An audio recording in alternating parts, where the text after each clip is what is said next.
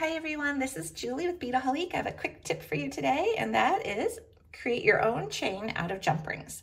So sometimes when we're creating jewelry projects, we need just a little bit of chain, whether it's for a necklace extender or maybe it's for a pair of earrings that you want to have a little dangle to, and you maybe don't have chain on hand. So I do this a lot, is I create my own chain out of jump rings because I always have jump rings on hand. So to do this, it's very, very simple. All you're going to do is you're going to open up a jump ring, connect another jump ring onto it, close it on up, put it down, open another jump ring, slip another jump ring onto it, as well as the last one you just did. Close it on up.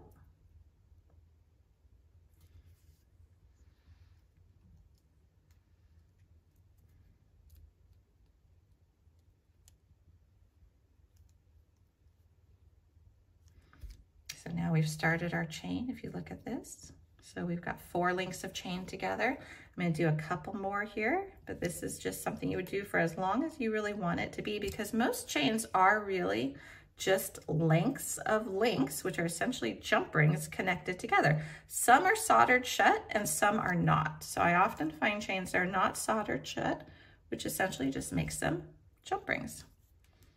Just want to make sure you close your jump rings. Okay, so here we go. Let's see what we have so far. So now we just have our little chain. So that's what you're going to do, is you're just going to keep doing that for whatever length you want, for whatever project you're doing.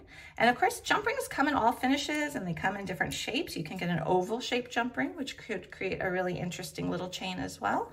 You could do a really thick one or textured one, lots of different options. But that's my quick tip for today, is if you need a little piece of chain and you don't have it on hand, see if you have some jump rings, and then you can make your own chain.